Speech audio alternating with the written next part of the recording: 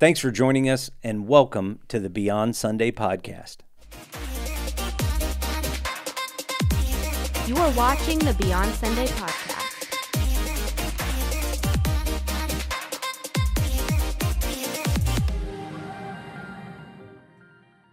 Our goal is not to declare a right or wrong view, but to explore differing views held by sincere believers that are followers of Christ. As believers, we have to agree on the essentials of faith, but on the peripherals, our hope is that we will have grace and freedom as we seek God together.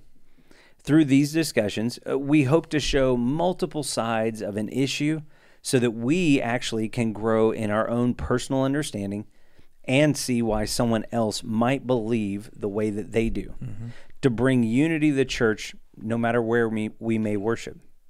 Today, we want to look at two different views about Scripture. In this case, the views of infant and believer baptism. Yeah, this is going to be juicy. So, I bet. When is the most appropriate time to be baptized? All right, good question. Are the parents supposed to do this at infancy as to keep your child safe from the reality of hell? Gotta have that. Does that even count? Or are you supposed to wait until you personally can make that decision on your own and surrender your own life as a disciple of Jesus Christ? Okay. Now, there are two main different views that today we're going to look at, and we're going to dive in on this episode. This topic is pretty widely debated. Agreed. And people tend to feel pretty strongly about what they believe on it, no matter what the direction is. But we're going to get into it and try to accurately paint the pictures well from both perspectives so that you as the listener can better learn how you might feel about this particular topic. All right, so let's dive in. Our first view is often called infant baptism. Now, this view is seen and practiced throughout church history. It's actually believed that early church writings referring to children as being born again to God, specifically, demonstrates support of infant baptism. Some early church writers mention the practice of infant baptism and speak of it as being traditional and customary. That means our earliest writings are reflecting back, saying that this was a practice. In Scripture, children have always been a part of God's covenant. In Genesis 17:7, it says, God was making an everlasting covenant with Abraham and his offspring. In Joshua 8:35, it mentions the commandments are read before all the little ones. Now, these passages assume that the covenant included children in that covenant language as well. Now, supporters for this view also take the words from Jesus in Mark 10 about the kingdom of God belonging to the children and his blessing over them as confirmation of child baptism there. Got it. Even though they did not understand all that was occurring around them, meaning the kids, Jesus still blessed the kids that were there with him. And again, in Acts 2, the promise of the Holy Spirit is for believers and their children again. So it's the Holy Spirit's for kids. Supporters would argue that the baptism of the children would be received so they could receive the Holy Spirit, which is a promise given to them as well. Additionally, the Apostle Paul's words to the church in Corinth provide support for the view of infant baptism. In 1 Corinthians, he explains that through believing parents, the child is holy. The child doesn't stand alone. Yeah. The individualistic approach is really part of our Western culture. That's for us. That wasn't part of the early church. Paul would have viewed the child as part of the greater family, and the covenant for the parents was theirs as well. Therefore, they should be baptized.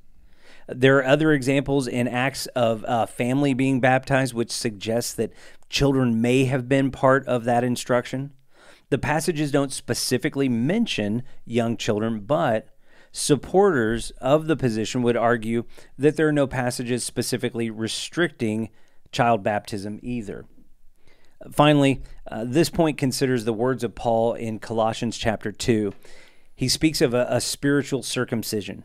Since circumcision was part of the covenant, the Old Testament covenant, and that circumcision was performed when the child was 8 days old, Shouldn't our spiritual circumcision, which is represented by baptism, be open to the same people at the same time of life? Yeah. So in the support of the infant baptism view, one of the main supports of this view here is one of the things that you actually mentioned earlier, and it's church tradition. Right, that's fair. I mean, this has been practiced since at least the 2nd century. Right. That's quite a while. Sure. And the problem is, if this is a wrong view, then that would mean that there have been very few legitimate baptisms in the church over the last 2,000 years, and surely that can't be right. Okay. Another support of the infant baptism view is the fact that this is God's initiative in salvation. Mm-hmm. When baptism is only for the adult who can comprehend, at least in part, the reality of this choice, then that gives us the impression to think that salvation is just a matter of God responding to our human decision. Okay. And they would argue that an infant baptism is a much more beautiful illustration of God working in the lives of those infants, even before they know who God actually is on a relational level. Now, flipping over to the other side, an objection to infant baptism is that the Bible contains no direct reference to the practice. However, even though it doesn't specifically mention it, supporters would say that it isn't specifically excluded either. Another argument is that Scripture says that baptism comes through faith. At Pentecost, Peter says to repent and be baptized. However, it should be considered that Peter was speaking to a group of adults. Mm-hmm. They would be the first generation of believers. As the church grows, though, shouldn't the new covenant flow to even the children of believers? That's a good question. Good thought. So the believer view would be that the believer view most certainly would say that the beginning practice of infant baptisms was a mistake. Okay. When we surrender our lives to Jesus, we're saying yes to obeying to his commands and following him as one of his disciples. We can't possibly do this if we don't have a relationship in the first place. Okay. And so this view would say that baptism only came after there was a point of repentance, which a baby is not going to do. Fair enough. They don't repent very well when they're crying. And not very well at all. Yeah. So in Mark chapter 1, verse 5, it says, "And all the country of Judea was going out to him, and all the people of Jerusalem. They were being baptized by him in the Jordan River, confessing their sins." Okay. The believer's baptism view would agree that in Acts chapter 2, Peter does indeed promise that the gift of the Holy Spirit is promised to adults and children as well. Okay.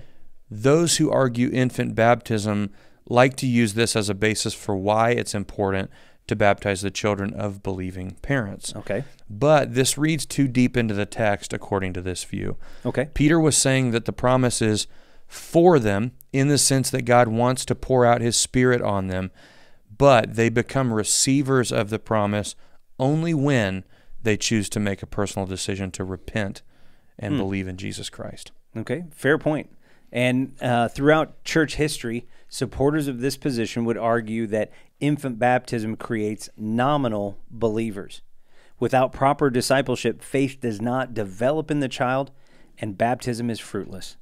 Infant baptism can lend to a lack of urgency for the young person to begin their own personal faith journey, for them to have that ability to repent. Yep. Whereas adult baptism encourages an individual to pursue a path of discipleship and make a decision to receive baptism as a believer. And I think that's a fair support. Yeah. So there's 4 main responses to the rebuttals against the believer's baptism view. Up. So the first one is that the infant baptism view holders would say that Scripture just opposes this view. Okay. They often point to the New Testament practice of household baptism, but the passages used for that argument don't require or even suggest that infants were baptized. Okay. Now, the second argument is that the believer's view ignores the continuity of the Old and New covenants, the way that they work together. Okay. The covenant concept, admittedly by the believer's view, does connect the Old and New Testaments and the Abrahamic covenant is fulfilled in the new covenant.